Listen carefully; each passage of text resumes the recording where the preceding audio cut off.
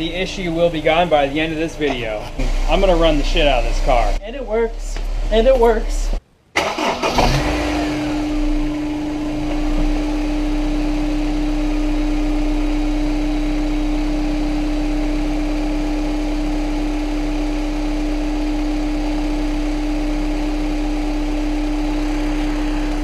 Alright, so today I'm going to fix my timing chain tensioner. It's a common problem with S2000s. I can hear a slight tick under there, and 99.9% sure with my non-certified mechanic skills that's my timing chain tensioner.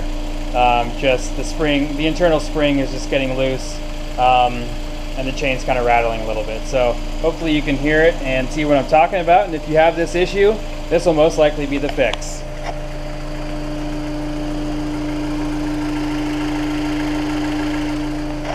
So hopefully you can hear that, and the timing chain tensioner is right down here, right behind your airbox. So here's the airbox, and there's the timing chain tensioner right down there. So basically all you have to do is take the top part of your airbox off, unplug this, and you'll have 10mm and 8mm ratcheting crescent wrenches or sockets, or not ratcheting, but if they don't ratchet, they suck. It takes forever to use a crescent wrench that way. But anyway, I'm going to replace it. You're going to see me replace it, and the issue will be gone by the end of this video.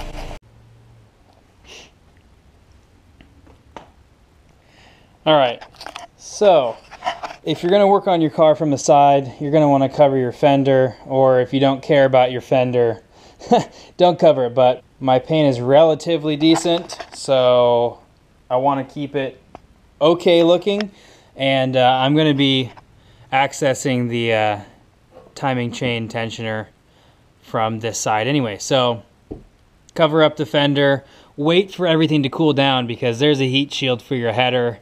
Everything is still hot. Valve cover is still pretty dang warm. Not going to burn your hand, but I'd imagine that heat shield is probably a lot hotter. So I'm going to let everything cool down for a couple minutes, then get back to it and take it out. Also, you're going to want to unplug this right here. So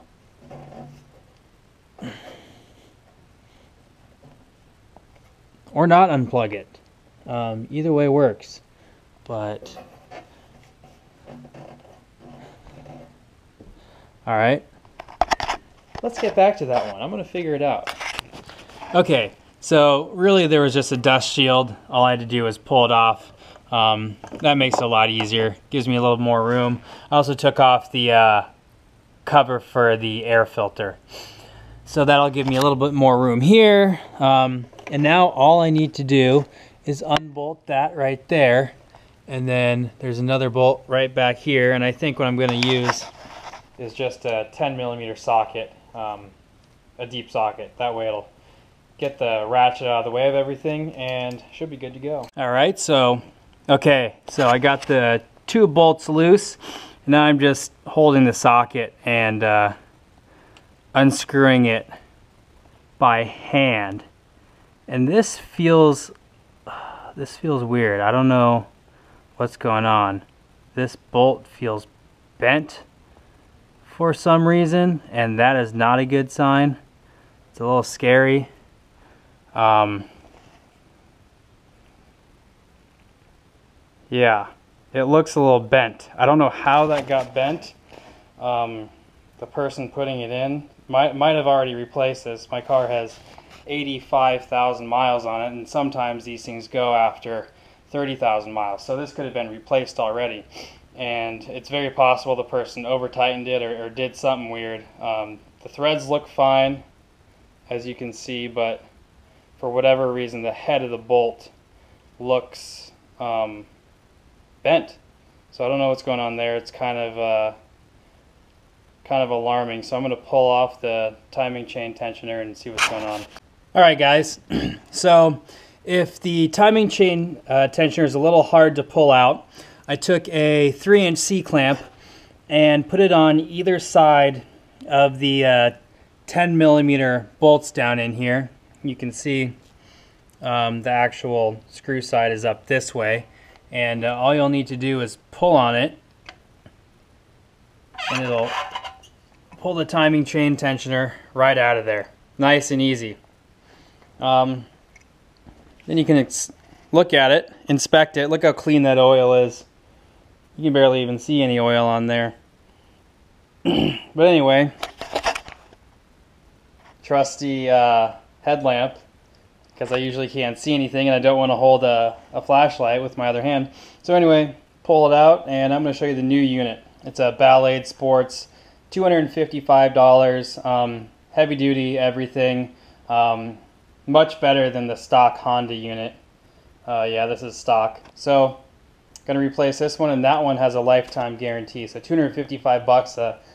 Hopefully never have to replace it ever again. It's a pretty good deal in my eyes. Alright, so here's a new unit. Nice CNC'd aluminum piece right here.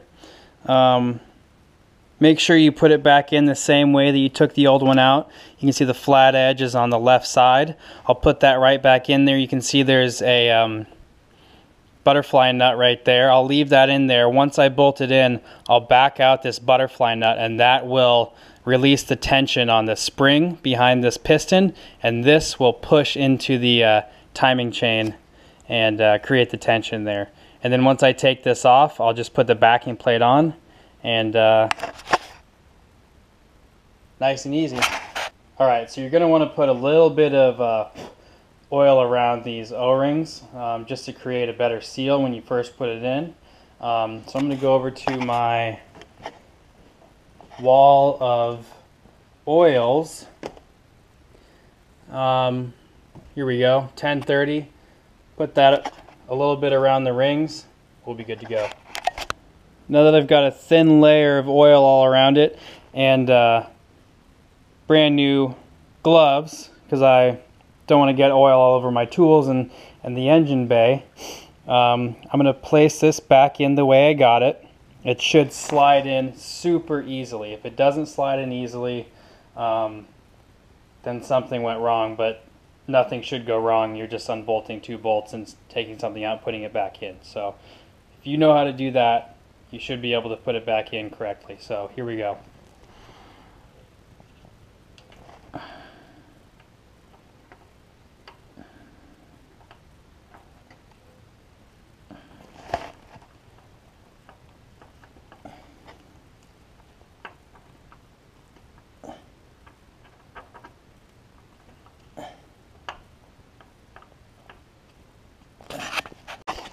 Okay, quick tip.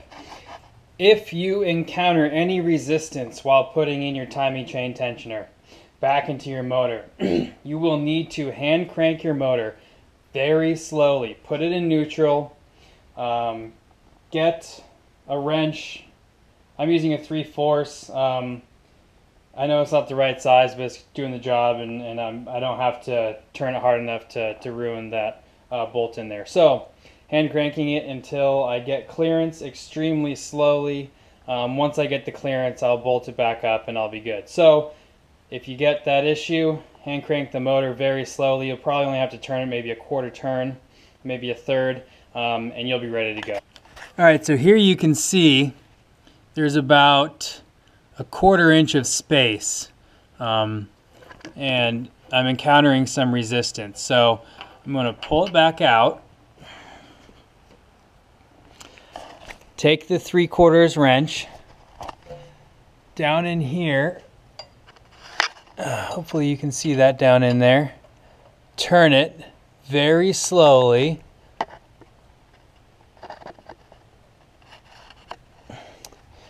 And let's see if that's enough to do the trick. So, timing chain tensioner. Flat side right here on the left side. Let's put it back in.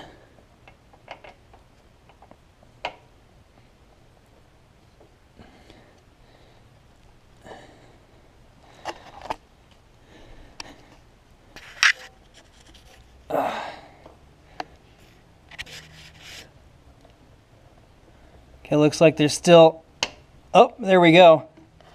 Clicked in. So I'm going to bolt it back up with those two 10mm bolts.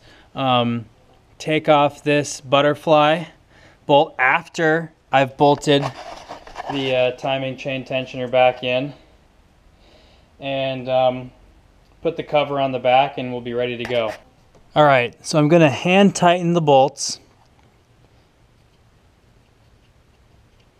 There we go. Now I'll use the socket with my hand to spin it around, just hand tight, because I will use a torque wrench to finish these off, because you do not want to over tighten these.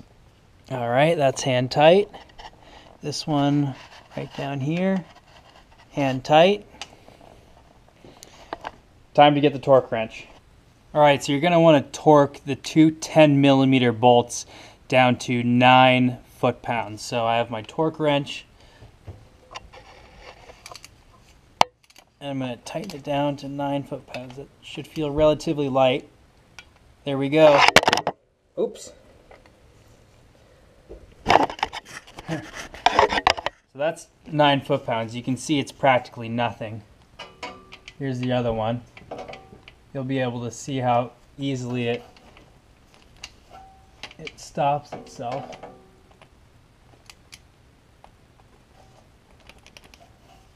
Get in there.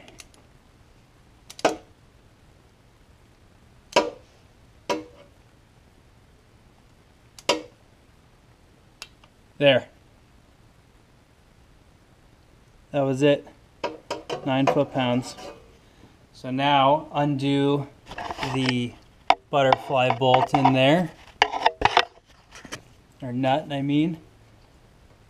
Then you should be able to hand loosen that. So this comes out of the back, and now your extra parts. So here is the backing plate. Here are the 2 bolts you can see for the 2 holes, and that butterfly nut and bolt I took out will be replaced by this. All you'll need is a flathead screwdriver. Screw that baby back in there, put the backing plate on, and that's what you'll see. You'll see it finished. Alright, so there you have it. Beautiful timing chain tensioner back on there. Ballade Sports. Should last a lifetime. So I'm going to plug everything back in, put the air filter box back on, start it up, and we'll see if I still have that that rattle. My suspicion is that it'll be gone. All right, it's all in there. Engine's running perfect, smoothly, idling, just about 1,000 RPM, and it works, and it works, and it works. Woo! So there it is. It's fixed, car works good, and maintenance first, modification second. So now that I've maintained absolutely everything in the car, changed every fluid, every single little thing I could do to maintain the car, now it's time to start modifying it for the track. So much better videos to come, less boring, more cool stuff, less maintenance stuff, but it had to be done because I want this thing, I'm going to run the shit out of this car. So if I'm going to run it hard, I want to maintain it.